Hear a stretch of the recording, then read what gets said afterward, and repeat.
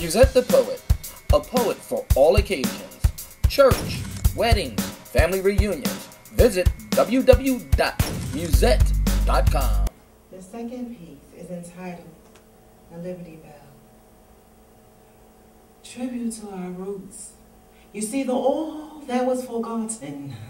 And when it became sunrise on the plantation, some slaves woke up from the dreadful night, while others hung on a tree by the sunlight. Some ran away, some got away, so that we all can have freedom today.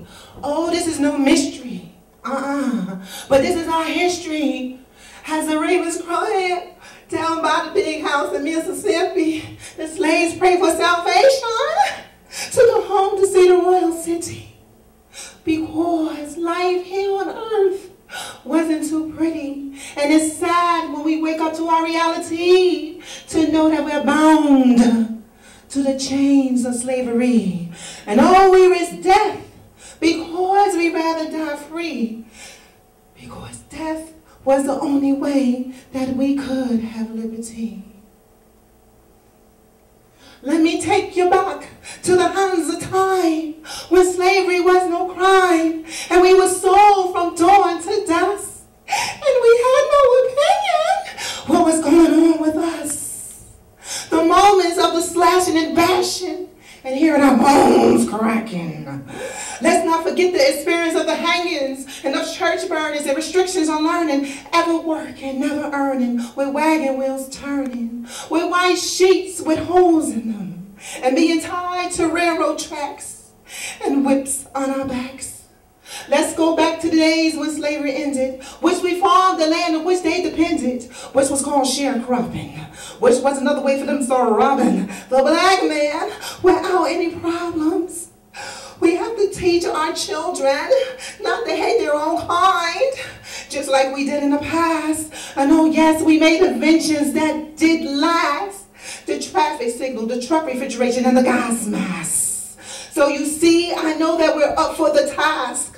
All over the states, people of color that paved the way, leaders like Booker T, down to the NAACP. We had C.J. Rogers, who researched our black history so that our minds could be free. And Madam C.J. Walker, which was the first black woman millionaire with hair products for our colored people. Oh, listen to me and let me teach you.